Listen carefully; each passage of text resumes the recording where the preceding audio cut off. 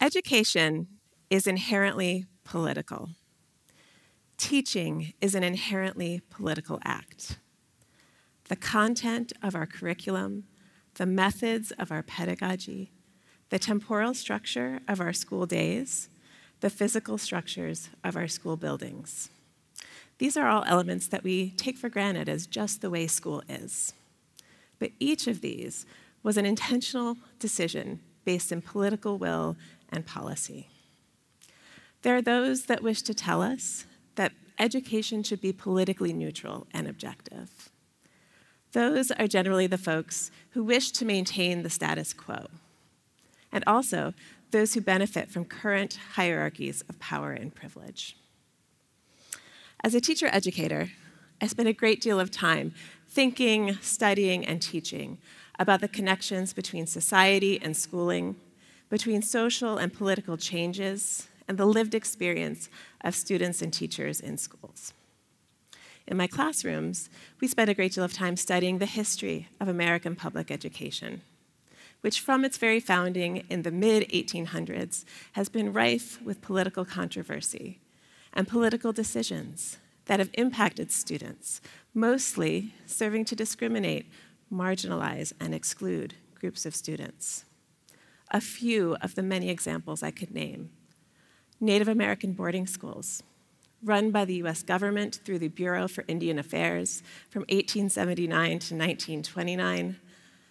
They took indigenous children and adolescents from their homes, families, cultures, stripped them of their names, their language, their identity, and replaced that with the dominant white Anglo-Saxon Protestant values, religion, language of the time. This is an example of cultural genocide and one of the darkest time periods in American history.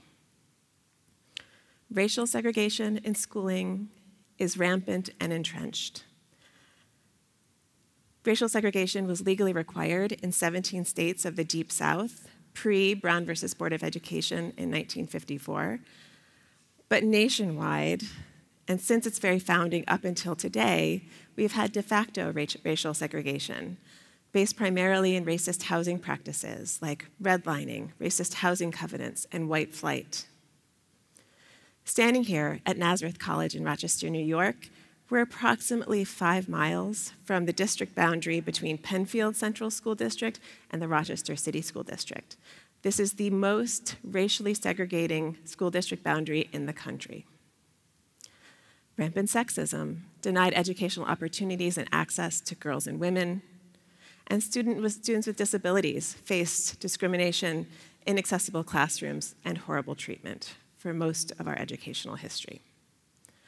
Two contemporary examples that we can see in our schooling system and in our headlines across the country are the anti-CRT movement and discrimination against LGBTQ students. CRT stands for critical race theory. It is the complex theoretical understanding of how racism and race work in systemic and institutionalized ways to influence and impact our society. CRT has never been taught in K-12 classrooms, and yet it's been used as a political proxy, serving to restrict access and curriculum about racial justice and the lived experiences of people of color. Discrimination against LGBTQ students is nothing new, but there is a fresh wave of policy, legislation, laws enacted across the country seeking to discriminate against this group of students. One prominent example of this is the Don't Say Gay bill in Florida, restricting teachers from discussions and curricular content relating to gender identity and sexual orientation. There are also laws being passed across the country seeking to ban trans athletes from competing on teams that align with their gender identity. These are dark times. These are dark moments influenced by political will. In these times, I look to those who are creating hope, who are working for change. And I look to Rebecca Solnit's quote from her 2016 work, Hope in the Dark. In it, she writes, "Everything is coming together while everything is falling apart." Meaning that while there are these forces of darkness that seek to discriminate, to exclude, to oppress, There are always individuals, groups, and organizations working for justice, working to expand access and representation. So I looked to those students in Florida who are leading student walkouts with pride flags, fighting for their educational rights and access. I looked to the teachers in their classrooms who are risking their jobs and livelihoods by including marginalized voices in their curriculum and on their bookshelves. And for teachers who wish to do this work, there are many things that can be done. I've created a list of strategies through my studying and research and looking at many scholars in the field, a list of strategies that teachers can implement in their classrooms to work in more gender-inclusive ways. I've separated them into beginning, intermediate, and advanced steps because based on your context, different levels of things are possible.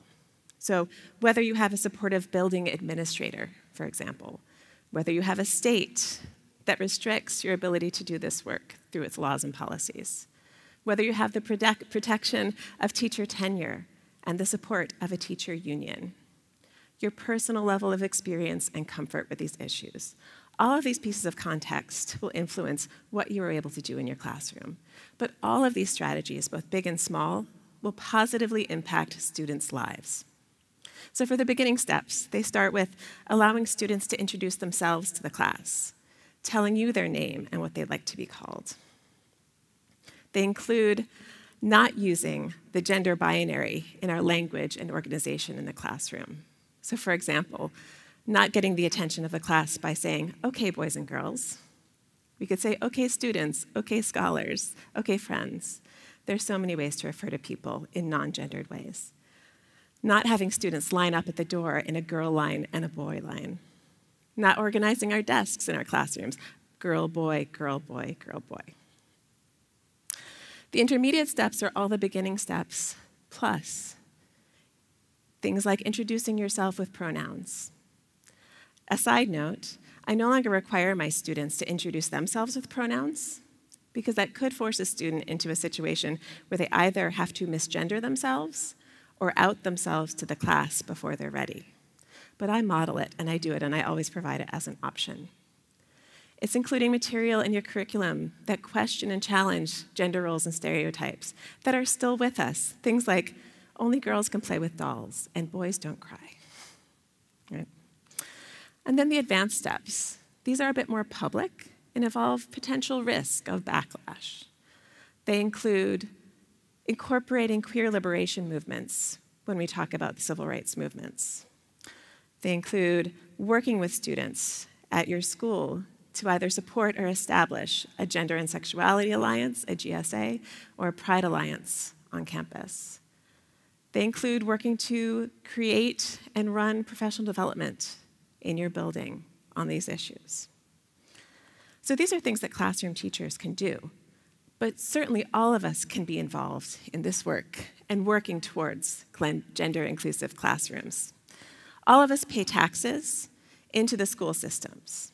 So all of us have a stake and a voice in the operation of public schools. We can all attend public school board meetings and bring our voices for justice and inclusion to those meetings. We can all educate ourselves about these issues. Understanding terminology that is shifting and changing can be confusing, but there are so many resources online to help educate us. I listed a few here, like the Trevor Project, GLSEN, and Gender Spectrum, but there are many available. Advocating at the local, state, and national level for your legislators, calling them, letting them know that you want them to sponsor and vote for bills that advocate for justice for students in schools. And voting is another important thing that we can all do, and working towards justice for all students and teachers.